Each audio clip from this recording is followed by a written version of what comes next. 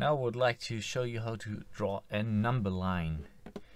First I am going to show the grid lines, and then I am going to draw a line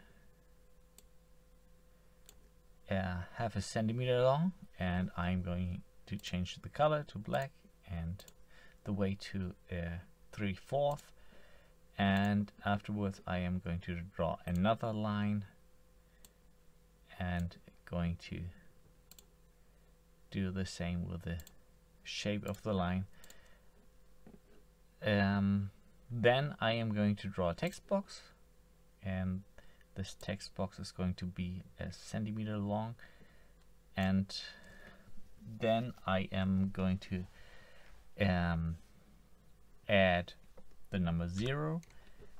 and I'm going to change the margin of this text box over here, and I like it to be 0, so I have plenty of room in case I want to write 1,000 or something like this over here. I like to be in the middle, so now if you write 1,000 you have plenty of room later on. And the color is going to be white of the line of this text box. The whole thing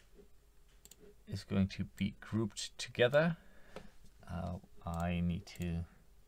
add this one by pushing the control button, and this one by pushing the control button, so I have all of them selected, and now I can group them together. And I am going to duplicate this thing over here and probably duplicate it several times, so I can change the number to 1, 2,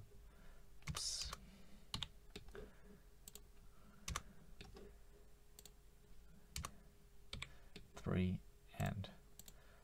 4, and later on I am going to add an arrow over here, change the color to black and 3/4,